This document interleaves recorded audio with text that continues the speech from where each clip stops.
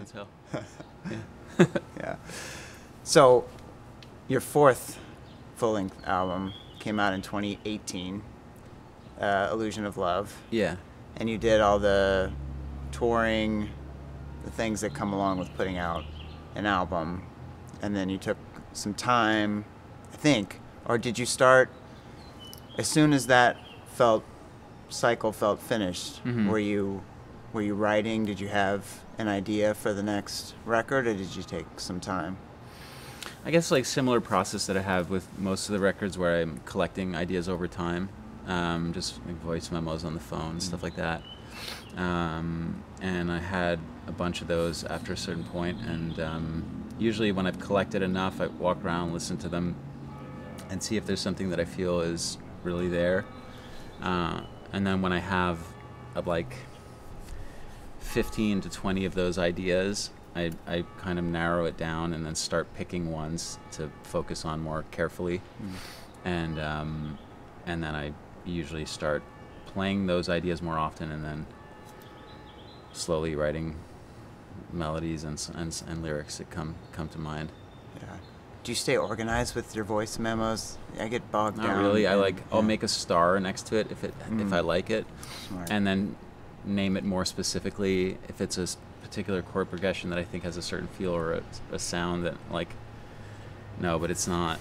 Like I very rarely even back them up, so now they go on iCloud, I think. But yeah, for a while it was just like, oh, I hope they're there, and I'm sure there's many that I've lost over time. And then I'm sometimes taking like field recordings as well. So it's all kind of a mess. Yeah.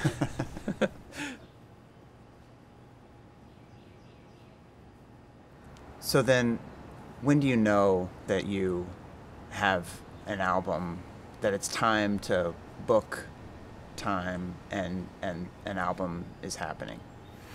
Usually when I have this about 15 songs completed. Mm-hmm. So I want to go in, like, considering that the album's going to be 10 to 12 usually for me, like based on the song length, and that's usually the sweet spot where I like to be able to cut a few. Mm-hmm. And that was actually the case with the Illusion of Love.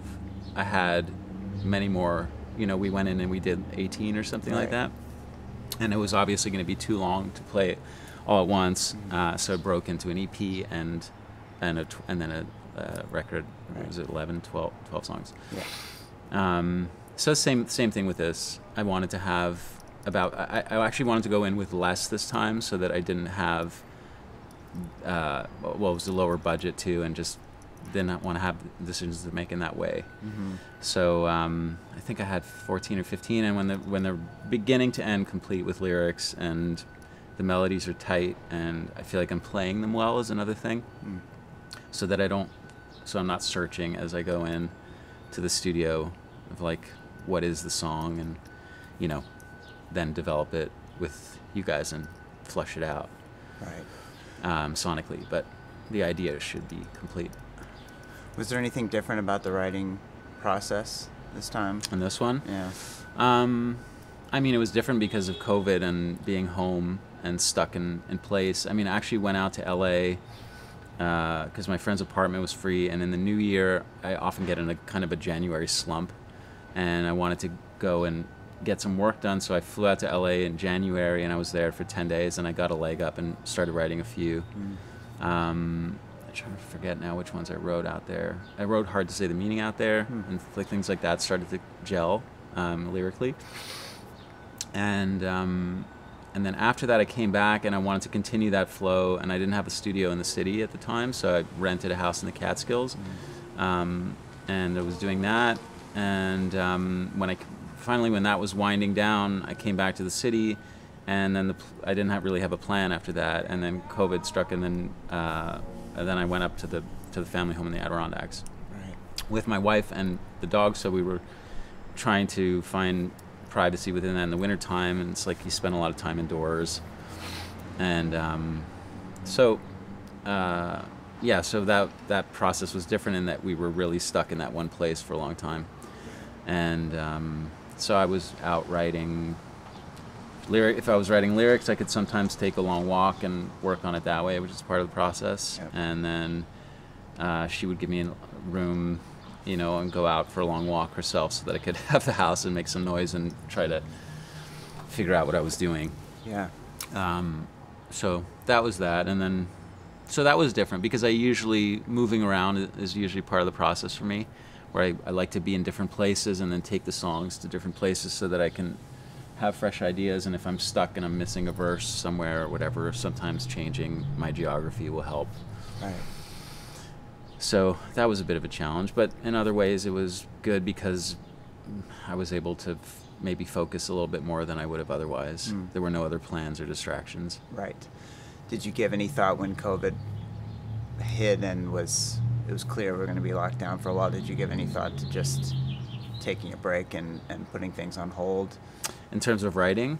Well, in terms of making the album too, because we made it in September, kind of in the middle of things. Yeah, and, I wanted to roll. Yeah.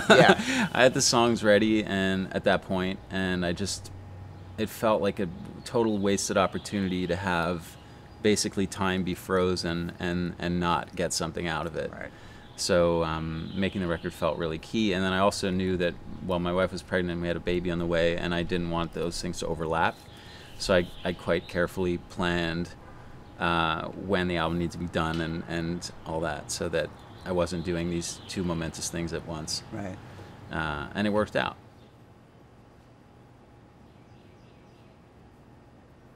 There's like some challenges here. I want to talk about, you mentioned openness. Yeah. I remember very specifically, maybe the first rehearsal we ever had in 2012, which was for Stray Ashes stuff, songs. And I think we were at Anthony Lamarca's apartment the first time. And I remember playing You Always Keep Around.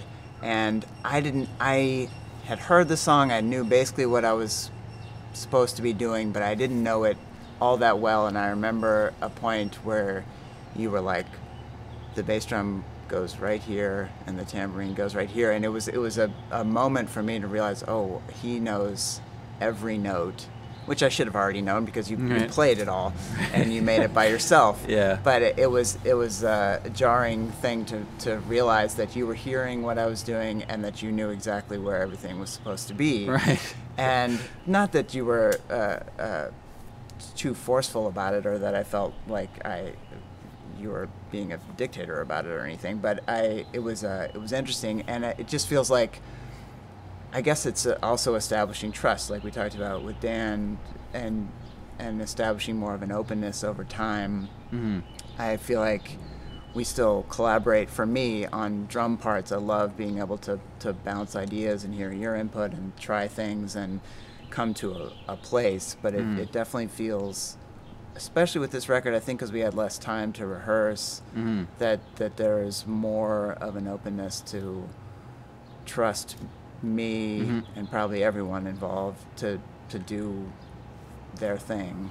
Yeah, well, I find that as you do something more and you get better at it, you also know better how to choose people and have an intuition about who you're choosing to do stuff with. And with you and I, for instance, we've been collaborating so long that I know that you have good things to contribute, and that I should just give you room to do that.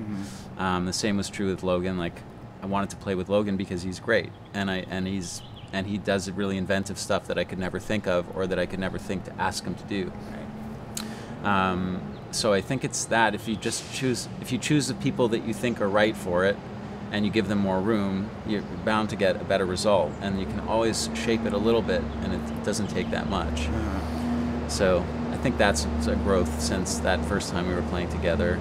I mean, that album was actually a good example of how controlling I was, because I made it mostly alone. I had some parts added later that I felt were missing or that I couldn't contribute well enough. But I wanted to try to make something entirely alone because I didn't know anybody at the time that was the right person to contribute. Right. Yeah. And maybe having done it all yourself, it allowed you to recognize what you were going to want from other people. It allowed that openness to you know your limitations, and if you're playing everything and you hear where you're limited and where where your signature performance is actually worth something. Yeah. I feel like there's a level of, I don't know if it's understatement, but this record feels a little more intimate in several ways. I think for me, there's lyrically, which I'm sure we'll get into, but even sonically, there aren't any big rockers like In the Sand or 6 and 5. And I think even just, I think of making records with Dan and him being very hi-fi and creating there's a real sonic landscape almost on each instrument. And this one feels a little more focused. You mentioned the kind of 70s Rumors drum sounds. I feel like the drums are a little tighter and every instrument is really carrying its weight, if that makes sense, rather than fitting into this broader sonic landscape. Do you feel that way, or was that a conscious choice, or is that how it just worked out for these songs? You mean in the sense that it's a different landscape that is not quite as well? I guess in terms of the rockers, that's just a preference, like where the types of songs that I end up writing, I don't really have any control over. So when I was writing those more aggressive and more urgent songs, some of those I was writing in studio space that I had, and I was playing a lot with louder guitar, and it was just the mood that I was in to make more noise and to, I guess it was to release whatever angst I was feeling. And these songs ended up being a bit quieter and more ballads. And in terms of the soundscape, I wanted to leave a little more air and have the arrangements be a bit more simple, which they didn't end up necessarily being more simple. They just ended up being more sparse. Right. And yeah, I think that was just refreshing to me at the time that I made it. Just not adding things for the sake of it, like Dan and I would add some things to a song, see how it added, and it's just like, well, what happens if we just take it away? And then you're listening to it without anything, and sometimes it's hard to decide, but we just made that decision a few times. We're just like, just leave it out. Just leave it out and just leave it kind of vacant. It leaves room for vocal performance to take over lyrics. I think that's what I mean by intimate, direct. Kind of the message is in the vocal delivery and in the lyrics, and that's really a prominent thing. It really feels like we got to a place where the music was truly supportive of the song for this. Have you made any kind of conscious effort to change your focus in or hone your vocal delivery as you've gone on? Was there any? I guess it hasn't been a conscious thing, but I noticed it when I listen back that there's a bit more dancing in the vocal performance, and I've just gotten a little bit better at singing over time, and I think that's just from playing live a lot. And I never practiced singing, and I prefer to not be too aware of it, which means that at times I've lacked control in that way, and but I've gotten better with that over time. And there's a lot of words on this album, and so yeah, it's never deliberate with figuring out how to sing the stuff. It's just how it was going over time, like practicing them and playing the songs. It just came out that way. Yeah. Is there, when you're recording the vocals, I'm never around for that, is there a lot of back and forth with Dan, or you about the performance? Yeah. I'll ask him for his feedback, just if he's buying it, usually I feel that myself. If you get in, how it is, if you're in your head, or sometimes you're having a great take, feels good, and you don't have to do many, and sometimes it takes a little while because there's the pressure. It's kind of like doing a thing like this. There's pressure. You feel like you want to get it right, and then there's the characters that can come into your head. I don't feel any pressure. Yeah, yeah, right. I mean, it's you know how that stuff is. It's and that's the kind of thing that you're telling yourself when you're doing the takes, and it's unnatural singing with headphones on, and the music's no longer moving through you. You're not playing. That's the other thing for me. While playing and singing is important, and I'm when we're cutting the final vocals, I'm usually not playing something, so that it's hard to get that feeling. So he's good at telling me, if he thinks it's where it should be, and I'm usually, when I listen to it, I know. Sometimes I come back and I hear it and I think, I don't know, I just don't like whoever it is that's coming back at me. Just like I don't relate to it. So it's kind of just going on gut with that stuff. Have you ever done it while playing guitar, or found that you needed to for any particular performance? A few songs where, like with I Never Knew, that was actually from the demo, and I performed that one live, and we tried recutting it, or I think actually we didn't try recutting it, but we just decided not to, because in the past, that happened actually with the last record with All These Kids I Never Knew. I had to cut the demo, and I recorded it kind of simplistically with a single mic on the piano, and we tried to redo it. We had a really nice piano, and tried to redo it separately and cut it a little more sleek, and it didn't work. I didn't like the performance, and it wasn't good, so we used the demo version. Yeah. So some of those songs now I know when they're really delicate and it's just going to be a sparse instrumentation, sometimes the feeling comes across better if it's just done live, played together, and then you're just dealing with what you're dealing with sonically. But if the mood is right, you can kind of give and take with that stuff. When did you realize that Antelope Running should be the title? I guess with the it makes me laugh because I remember joking about the animal names and stuff, and when I brought it up to Jen and to a couple friends, they were like, I don't know, dude, we're done with the animals, and tired of animals, and I said, well, it's not the band name, it's the title, Right. I just couldn't get away from it, and I that song to me felt like the most. It's one of the songs on the record that I'm most proud of, but it also embodies the themes to me most completely. Mm-hmm. And the moment of that lyric in the song also had a specific meaning to me personally, and so I just couldn't get away from it. And it's short and sweet, and I don't know. I liked it. And for the symbolism of it, and how I related to it, and I don't know if I could say much more that would be meaningful, but yeah, I just liked it. It's great. Even as you're saying that, I'm realizing how much that embodies the process for me too, because it's one of the, as we said, kind of the storytelling kind of song, feels very intimate, kind of the story of it, like you're watching you have a day. Just from close by, very specifically. Yeah.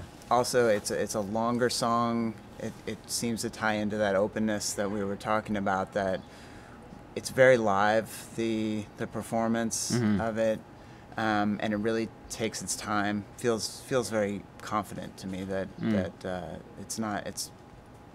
It takes its time developing, and we all felt like we played pretty freely. Yeah. On it, and sonically on that song, that's a different.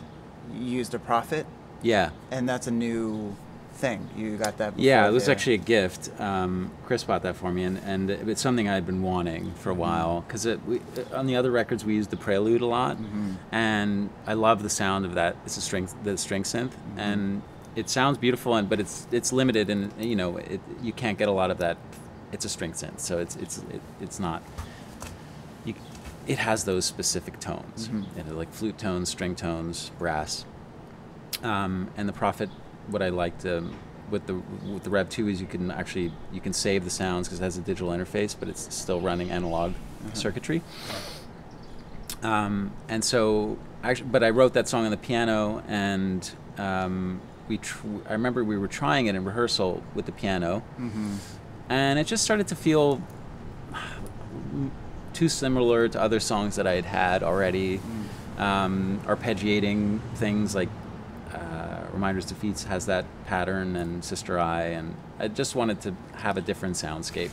I got a little tired of that thing, and I just thought, I remember that morning I was spending a lot of time getting the right sound, because it plays through the whole song. And if you don't have the right sound, you get so tired of it by the end, after 8 minutes or whatever, however long that song is. So I wanted to get it right.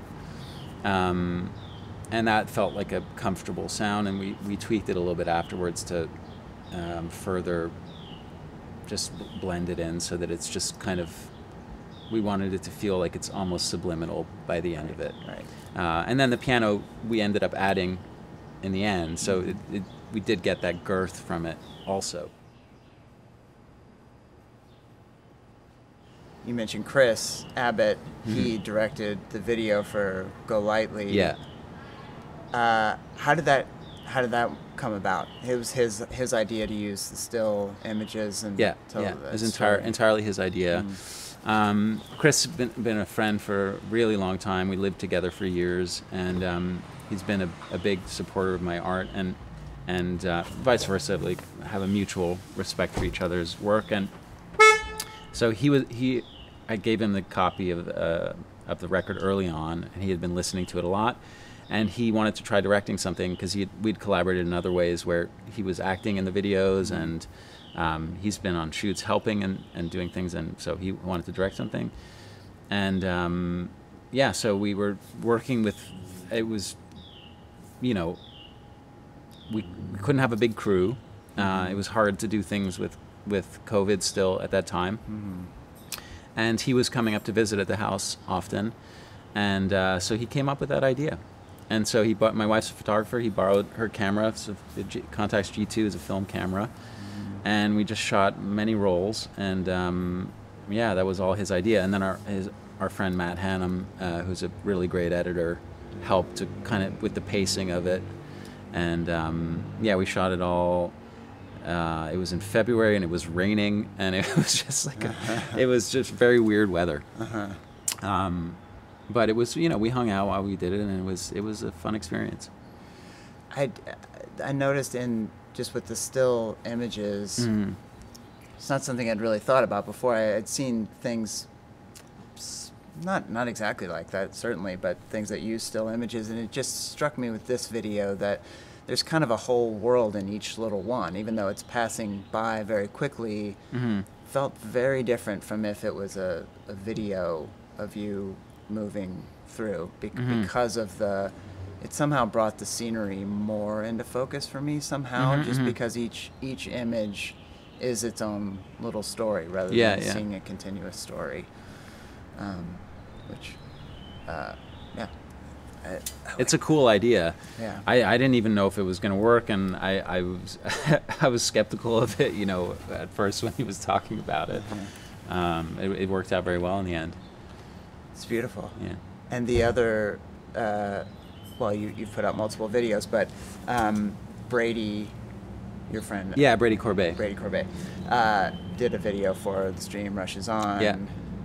So he shot that. He surprised me with that one. We had talked about doing another video because he did one for Sister Eye on the last record, and we collaborated on that and went down to Kentucky, we found the skywriter. We hired this guy to write this very specific thing, and it was a pretty big endeavor.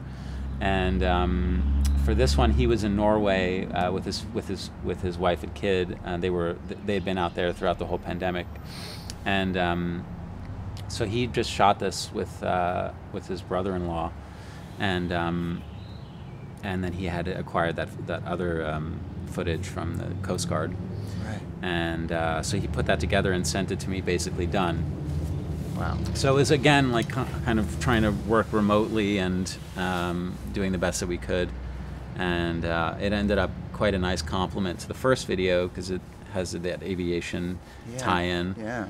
And yeah, I love it. That song also, it's pretty sparse in the arrangement. Kind of what we were talking about before. You really zero in on the vocal performance, but also sonically feels different. What there's only like 3 aspects of you have the drums that Dan programmed, delayed, and then which keyboard is that? That's also the synth Prophet, yeah. And your vocal performance, and what else? That's it. Just those 3 things, and then at the end we layered the Prophet on, came in the high register and the low, just to create a bit of a crescendo. But yeah, that was just the simple way that we wanted to do it, and that also we added other stuff or talked about adding other things, but it just felt like such a nice world to be in, and if the listener was patient enough, it felt like you could be rewarded. There were times I remember in the recording when I was listening to it and I thought, like, I don't know, it was losing me, and I felt like something needed to happen. But I don't know, it's yeah, it was again one of those things where it felt better to leave it alone. So, you know, I guess listeners have to decide if they get bored or not, and you know, I think it works. Yes. And so, you know, that's how we left it. I agree. It works. That's interesting to think. Sometimes you have to resist that impulse. Sometimes you just know that something else has to come in, and sometimes you have to think twice about whether you need to keep piling stuff on. Yeah, in that minimalist approach, you add something if it's absolutely necessary.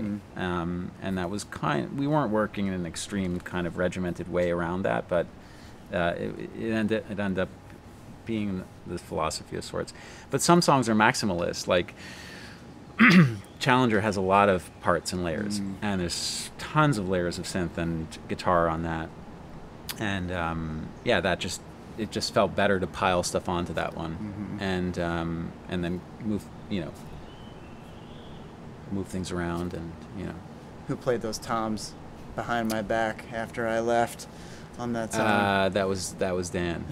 I ended up playing high, like roto-tom style on, or like not roto-toms, but they were these little hand drums, but I played them with sticks, and they're faint. They were louder in the mix at first, and they're in the choruses of An Accident.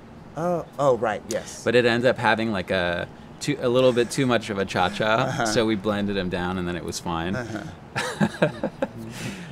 yeah. That's nice. Some funny drum stuff. I mean, I'm completely kidding. That tom stuff is exactly what Challenger needed. And the minute I heard it, it was like...